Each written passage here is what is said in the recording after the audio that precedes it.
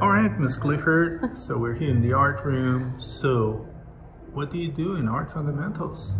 Well, Art Fundamentals is an opportunity for students to experiment in each of our studios. Specifically in here, they can do some painting and some drawing.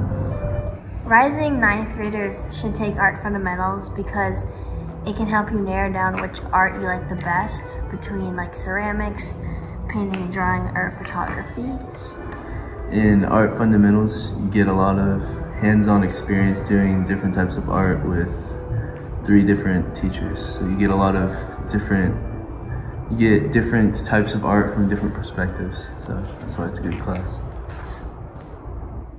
In Art Fundamentals, we work in the dark room. We work with these enlargers, shoot 35mm film, and learn to use all things film.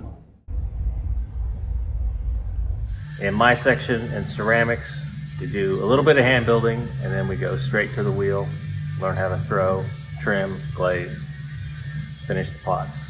It's really good.